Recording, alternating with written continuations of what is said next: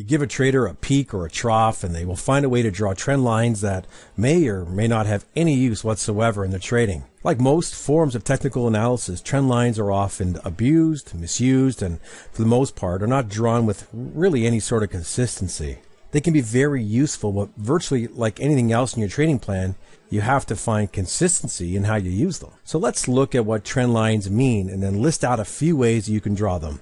We're then going to follow up with a 1, 2, 3 reversal made popular by trader Vic. Now markets go up, they go down, they go sideways, and when a market's trending, looking at the impulse and corrective swings can tell you the strength or the weakness of a trend. When a market's trending up, we expect to have impulse moves that are larger in length than the corrective declines against the trend.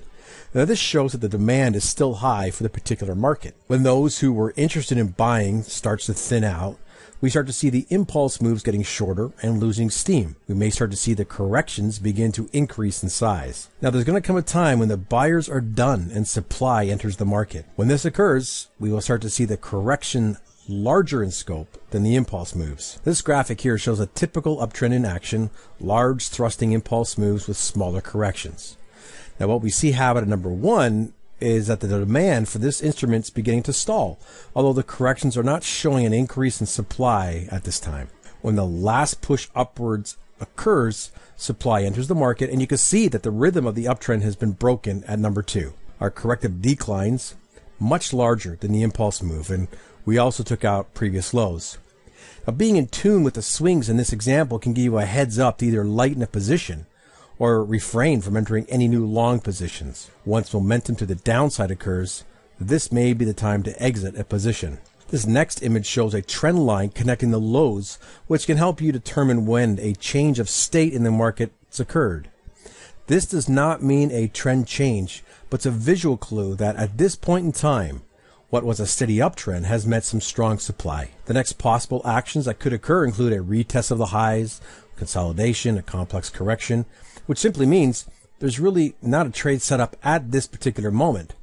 We've simply had buyers not supporting the market at the current price. You'll see 2 smaller lines, and as the market kept making new highs, we were presented with new lows to attach our trend line to. This is called trend line fanning, and it's used to track the rate of the trend during the up move. The line with the arrow would be the latest line drawn in keeping with this method of drawing a trend line. Now what we often see in a market is a steady trend move and then a burst of activity where price will quickly advance in the direction of the current trend. These can be very tricky, as some traders may look at that as intense interest in the market and look to position in the direction. Other traders will look at the same move as being out of the ordinary advance of the trend, stand aside, thinking that we have a climax or an exhaustion move in the instrument.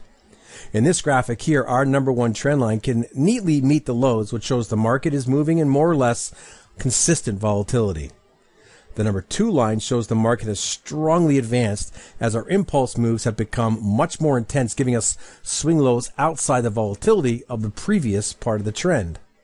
As more people pile into this move, it sets the stage for a sudden and violent drop in price as the corrective decline wipes out both trend lines and a previous swing level. Now, there are a few strategies to take a trade when these events occur, but that's outside the scope of this particular piece. If you're so inclined, you could research taking a pullback trade short after sudden moves like this, as those looking to short step in, and those traders that got trapped in their long positions get out of their position when they see that a pullback to re-engage the trend has failed.